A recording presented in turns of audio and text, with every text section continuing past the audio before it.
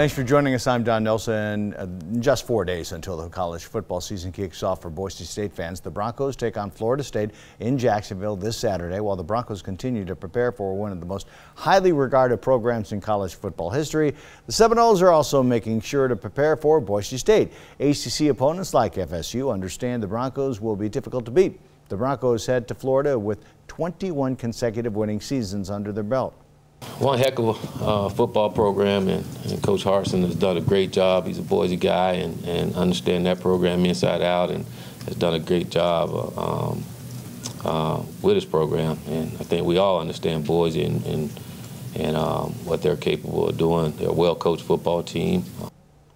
Saturday's game kicks off at 5 o'clock on ESPN. It will be the first time the Broncos have ever played in the state of Florida. The Broncos have won 13 of the 21 season opening games they've played outside of Boise. It is that time of year again, and it's the perfect weather for taking to the morning sky. The Spirit of Boise Balloon Classic kicks off tomorrow and will fill the air with colorful hot air balloons. If you want to get a first-hand look, the balloons will lift off from Ann Morrison Park every morning through Sunday. Tomorrow, though, is Kids Day, sponsored by Capital Educators. Some special balloons from Europe will be making an appearance, including Darth Vader and Master Yoda.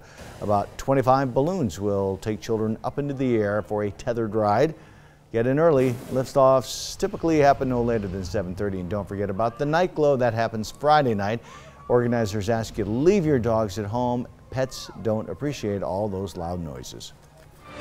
Now, Chief Meteorologist Scott Dorval with the On Your Side forecast.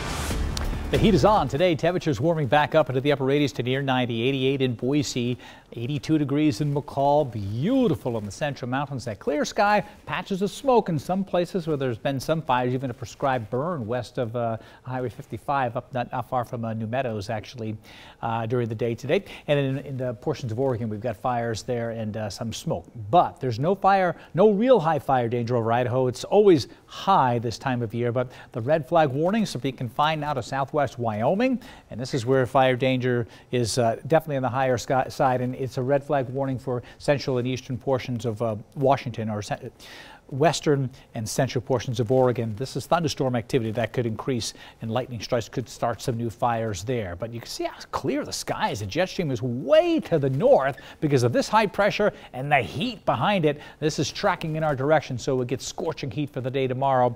And I think it could hang around for a while, likely right through the long weekend. So if you've got plans, look at my extended forecast. Thursday is the only day that we get some moisture coming up from the south. Actually, Wednesday night, overnight mostly, we'll have some cloud cover. That'll make for a warmer. Look how much different it is on Thursday morning, 67 degrees instead of 59. This will be a warm morning because of cloud cover. So Thursday will be a hot day from start to finish. It will just feel real warm. And then the sun comes right back out right through the long weekend. Look at that sunshine. Temperatures in the 90s with the hottest day on Saturday. Enjoy your vacation before summer is over. We'll have another update coming for you right here later this evening.